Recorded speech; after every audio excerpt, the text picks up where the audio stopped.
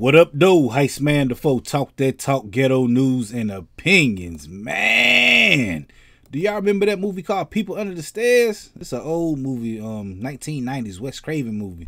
They had a young Ving Rhames in there and had this little boy in there. It's about some people under the stairs. But I think they're remaking that movie right now with this little girl right here. She was missing at 4 years old. She's 6 now, but she was found underneath some steps, man. I forgot where this at. I think it's in New York somewhere. But she had been missing. And they found her, man. The police, they've been looking for her. They went looking through this house. And they looked up under the steps, man. And that's where they found the little girl. The parents. She with her parents, though. I think she must have been taken out of the home of her parents and, you know, moved to a family member house. But the family ran off with her. The mama did. And they've been hiding somewhere at, I think, the grandfather's house. And that's where they at now. Like, I think they got locked up for this. The mom and daddy, because they weren't supposed to have custody of the child. I don't know what they did and, you know, what they got going on in their life that they lost custody of their baby.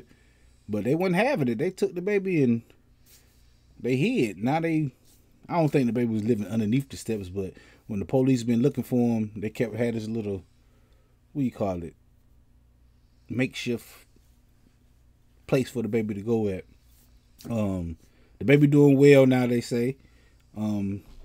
That's all they know is the baby wanted some McDonald's when the police was taking her back to the family member's house.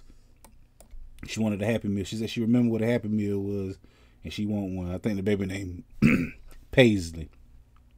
So that's the story. Paislee, she been found. She been missing since she was 4 years old. Now she's 6 years old. Now she's back in the custody of her guardians, and the mom and daddy going to jail. But yeah, we definitely gonna be talking about this Friday when we get more developing details of this story. I just found this out this morning, so hey, ain't no telling what else gonna happen to this. But like I said, I talk about stuff like this every Friday at 9 p.m. Y'all gotta come through and holler at me, man. Hit that like button, the comment button, the share button, the subscribe button, the notification bell. All them good buttons you gotta hit to get this pimping that I'm putting out when I put it out. And like I said, I go live every Friday at 9 p.m. Come through, join the conversation, and holler at your boy. Heist man the foe. Talk that talk, ghetto news and opinions. Peace.